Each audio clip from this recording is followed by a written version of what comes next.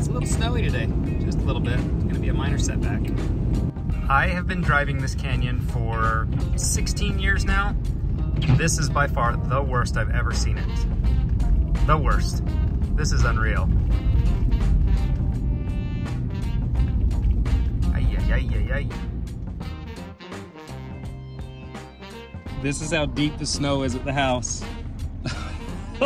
My door pushed the snow out. Oh, there's such a huge snowdrift on the road. Well, good morning. Tell me you got a lot of snow without telling me you got a lot of snow.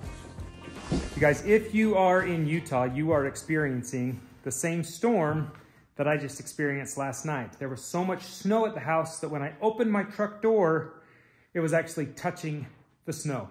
That's a lot of snow. So I've spent all yesterday trying to keep it out by papering off the windows that weren't completely sealed off. And I've shoveled most of the snow out. I'm not sure what to do with that one. I have to like open the window to get that one back out. Maybe I'll bring it over here. All of these windows have been sealed off again. And this is my crude way of doing it because I can't get out there to staple the paper down in. And I didn't want to staple it on this side because then it still comes in. So I wanted to create a way to get the snow out. So one across and one in the middle, kind of at an angle. Because there is shingles out there, even though you can't see. We do have a complete roof all the way. The house is watertight from the roof down, but when the snow is blowing sideways, there's not much you can do about that. So we had to spend yesterday getting this place sealed off and then re-shoveled out. And then today getting the driveway shoveled so that we could actually get down into the home, me and the subcontractors coming. But what I'm working on is super cool. In the last video that we did, I showed you how to mark the center line and kind of lay out for this bathroom, and we drilled it. I drilled it for a standard drain, which is a 2-inch hole, and it's perfect. The only thing we have to keep in mind now is that this tub that sits here is a standalone tub. So there's no access to drain outside of it or underneath it once the sheetrock's in, and the tub doesn't come in until after the sheetrock. So how do you get around plumbing it properly? You do it with a special kind of drain. This is an in-floor drain.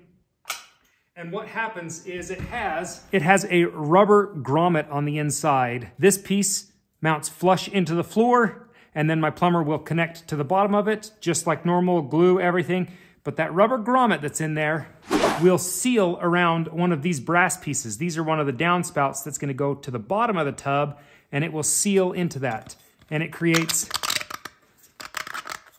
a watertight fit and a gas-tight fit so that no sewer gas comes back through it as well. So it's not smelly and it's waterproof. So I'm gonna show you how to install one of these so it's ready for your rough plumbing. A cool tool that does come with it is the plug for two purposes.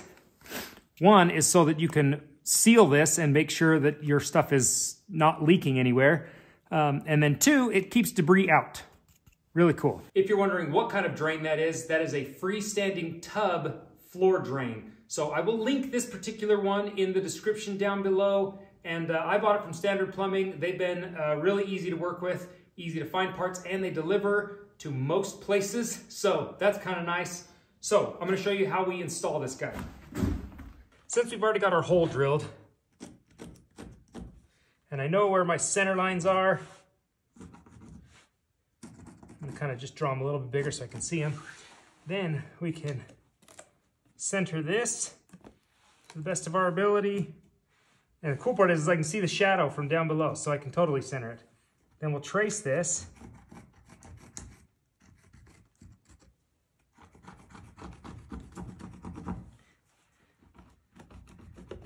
Now maybe you're thinking, Joel, why are you tracing this when you have hole saws? Well, one, a hole saw really won't work so good on here now because you've punched out the middle.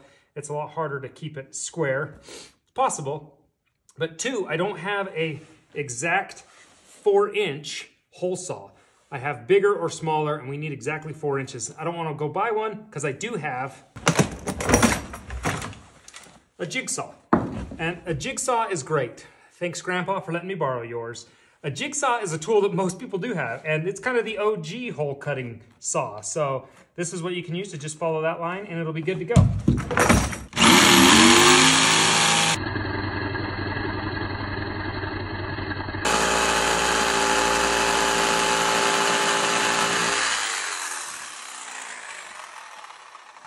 Now with our hole to 4 inches and still centered, it'll sit right down in. That looks pretty good. Now we can screw this in. And this is the only fitting that I am officially putting in for good. It's just going to be fixed in there.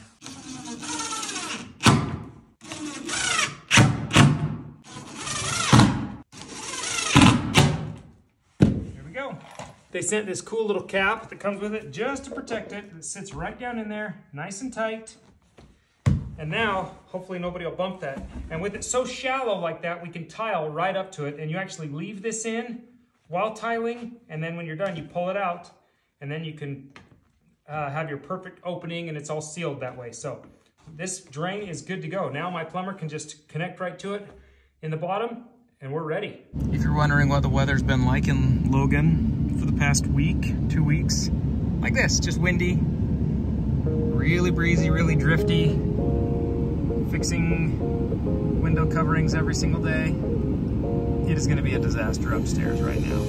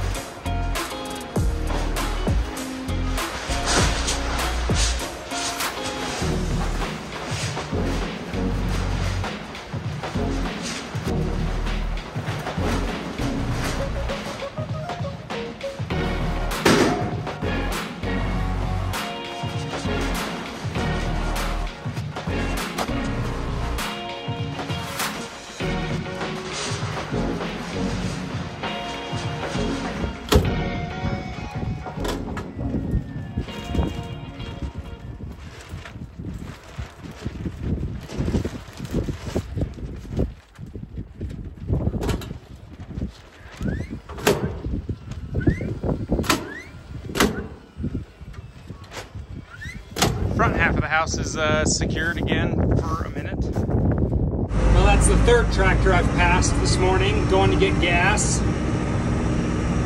The snow isn't really coming down so hard, but it's the wind, and it is blowing these drifts everywhere.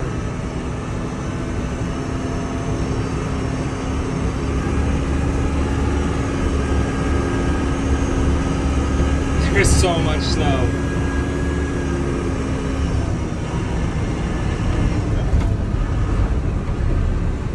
We are on empty, so we gotta go get fuel now.